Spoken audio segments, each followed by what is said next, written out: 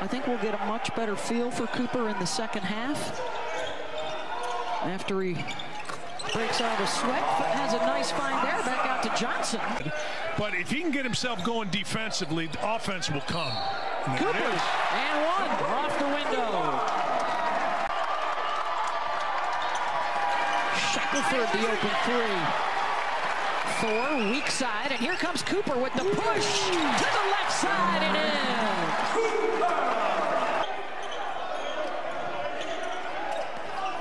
Cooper directing traffic, tried to wrap it. Second chance, got it.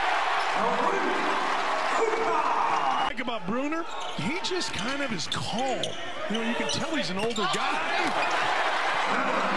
They are losing the big fella on the ball screen. Cooper able to split the double on the oop of his own to Cambridge. You got to foul him, knock him down, do something.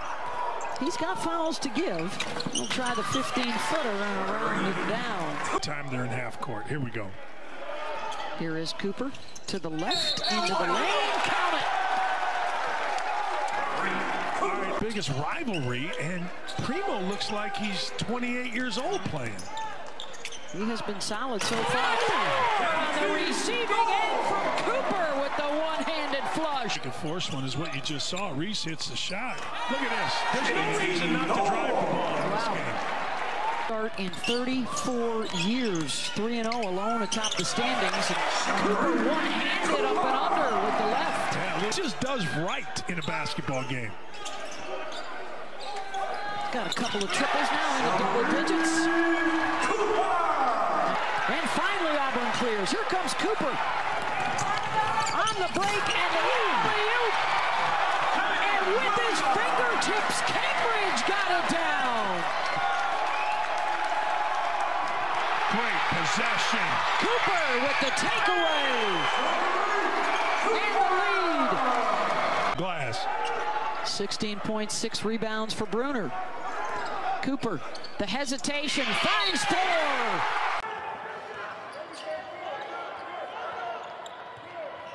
Tigers lead at 8-4. Cooper attacking off glass, counting his first basket. Marla would be better off using some ball fakes, get defenders up off the floor. I believe is going to take place this year, and it's a big deal to pick up those quad one wins. Well, think about this. The committee is still going to block, but Garcia stayed with the play, created the loose ball, and then Johnson was able to finish. Again, Cooper. Again. Flanagan benefits Cooper, right? Oh, there's no question. Kyer turns it over. Here comes Cooper. Easy basket. Work in progress. 5 on the shot clock for Cooper. There he goes, inside off glass. Totally, and for Auburn, remember this, it wasn't just Okoro. Auburn lost 4. Sorry? Not only a tall team, Roy, but a bouncy team. Yeah. Case in point, Cambridge. I mean, he may have one in him tonight by the time it's all said and done. Attacking. How about that move? Both staffs telling us how emotional they got and just finding out the news. Go ahead. Second half has spilled over into this game. I would agree. 25 for Cooper. Picked up the foul. Sarr, he goes to the bench, picked from behind. Cambridge. Cooper, alley-oop. That's what he does. So there's the flush from Cambridge. Eyes and different coverages on 2 and 1. 4, grab it in traffic. 3 jerseys around him. And what a look there from Cooper.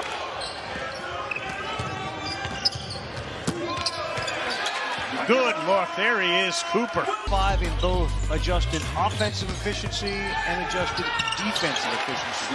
Both top 5. Then shot that up, missed it. 2 blue shirts go after it. Flanagan battled him. We got a 2-on-1. That's just a great left-handed pass. And we'll see if Kentucky can capitalize on it. Cooper to the hole. Great dump off and an easy flush. Cooper 4 steps into the lane. Floater it goes. They need to come back and fight, and now it's a 1-possession game. Cooper alley-oop. Oh, my What a pass. 5 seconds to play. Brooks hedges on Cooper. He goes to the rack, lays it up and in.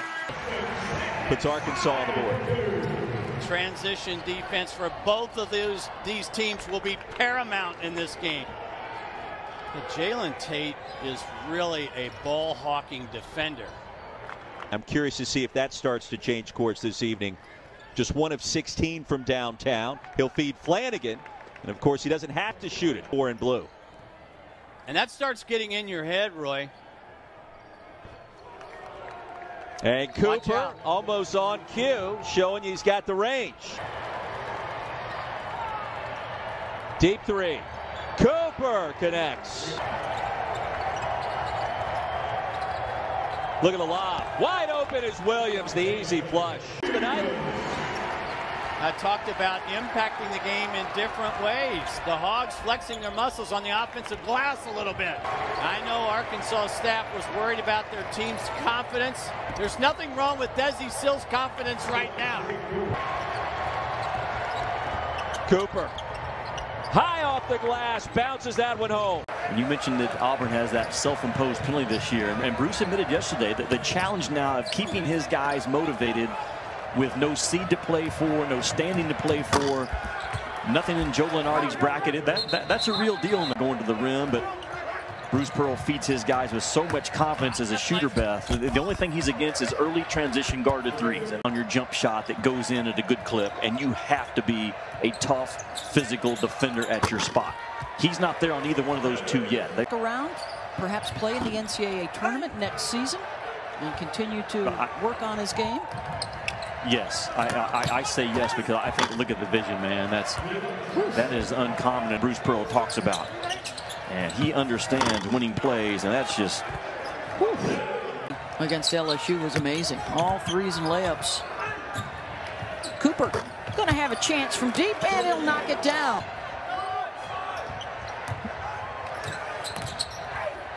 Seven triples from 6 different guys already, and they add another. People like, you know, my friends Doris Burke and Jessica Mendoza and you know, Holly Rowe, people that have been around for so long right here on the court. Being a student athlete myself, you know, playing D1 basketball, all the experiences, the camaraderie, the chemistry, you know, we're seeing, you know, it was quick. Well, that the last fight for him about a year ago, right, against Cowboy, that was over in a flash. Know what happened? You think Anthony Jordan said that to Kobe? You know, Dane's son did this the other day. Nice feed and a two-hand stuff for but with the 2-point advantage.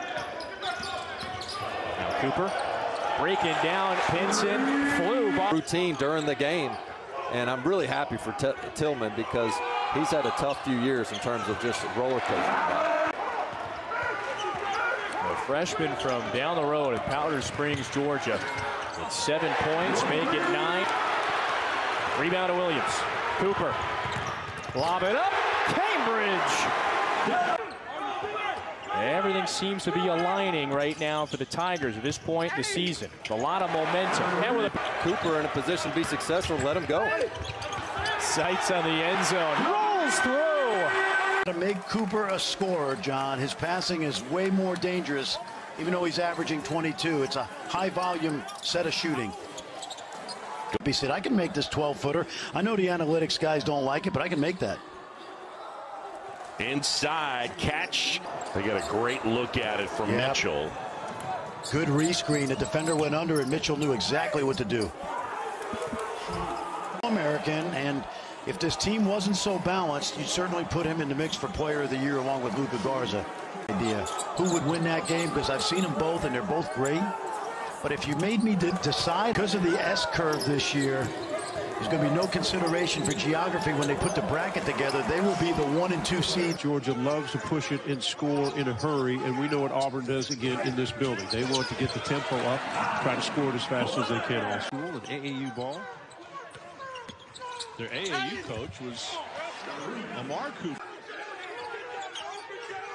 Was one of the worries of Bruce Pearl coming into this one. Georgia pulls down. Johnson squared up Wheeler at half court, and then there was a high pick. He just went right through the defense. Consider this.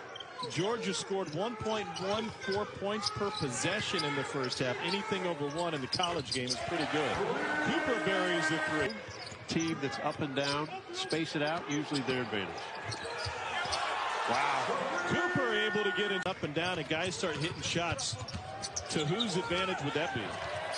Reagan did that in both Ole Miss wins. He attacked their 1-3-1. He could get it in the paint and could finish. A couple of big ones from Wheeler. Here's Cooper, shows the ball and puts it in. For the first round picks. We'll see if he can play his way into that spot, but that's the reason he can. That vision, mind you, I know Alabama lost today, but Alabama's legit. He had 26 points, 9 rebounds. Cooper on the quick counter and one. And now he's back out there with his guys. They are not at full strength, by the way. Hadim C is unavailable. Gonzaga had a battle the other night against Pacific. Heads up. Great job. Schuler tried to beat the shot clock buzzer. Cooper, long bounce pass. And in that first half for Auburn, the only guy who found himself in some trouble. What a look and a... Got numbers, 4 and 5. Oh, terrific no look from Cooper to Cardwell. Cooper gives it up for Thor, trying to tie it, no. Back out to Sharife, another chance to tie, and that one goes. What a roll.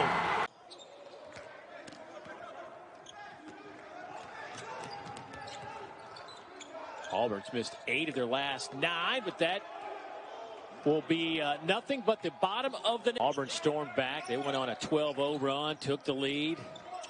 Vanderbilt fought back late in the first half to take the lead, and there you go as Sharife Cooper finally gets the shot to fall on Brown. His first basket. Woo!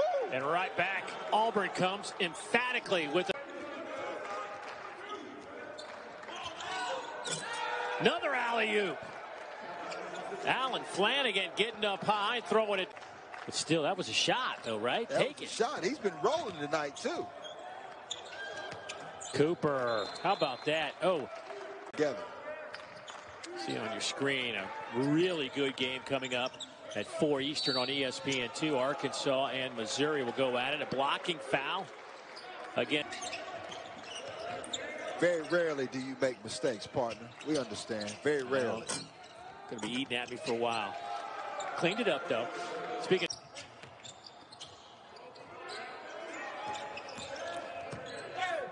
Cooper. Give him the bucket. And now the lead is double figures. It's so slow out of the gates for both of these teams. Cambridge again finds himself by himself. Well, staying on that offensive glass. You know, he's been really playing well with the rebounding. And there is Cooper. Cooper will get it back, obviously, in around 10 seconds and under. Cooper against Toppin. Penetrates, fades, and hits. Sets. In and out. Rebound, Cardwell. Cooper on the dribble drive. Beautiful fake. 33-28. Auburn leads it with 1:24 to go in this first half. High screen, Akingbola. Jump shot goes down. Ejected. The power of Thor. Very nice. Kentucky has never led, and Auburn trying to make sure it doesn't happen. Sharife Cooper. Now all of a sudden they're dragging the ball to the middle of the floor, driving it to the ball, and then kicking it out. Much easier way to shoot the basketball. 12-2 run. Bucket goes for Sharife Cooper. Going to go towards the basket. Under 2 minutes to play. Auburn down by 4 to Kentucky. Cooper needs help. Lob it in. Thor turns, bakes it in. Screening action. If they're going to switch them, see certain switches, and they've got to be able to take advantage of different mismatches when they get them. And that's what Bruce Pearl talked to us a lot about. To guard your yard and be able to keep the ball contained. And right now, oh man, Sharife Cooper, much elevation in it, very low release point. He's got to be able to make threes consistently at the next level. That's going to be a big piece. And Andre High gets rejected. Chance for Auburn to close the gap here. Cooper on the sprint out. The post. It's not necessarily what he wants to do. Cooper the other way. Teardrop, no. And in amongst the bigs, Cooper's got a baker's dozen now. Rebounded by Dylan Cardwell. Devin Cambridge picked up his 3rd foul that last trip down for Auburn. Chance for the Tigers, and it's JT. That was against Texas A&M. Hit 5 threes in that game. Cooper down the paint. Oh, he's good in trap. Here's Cooper in traffic again and finishing again.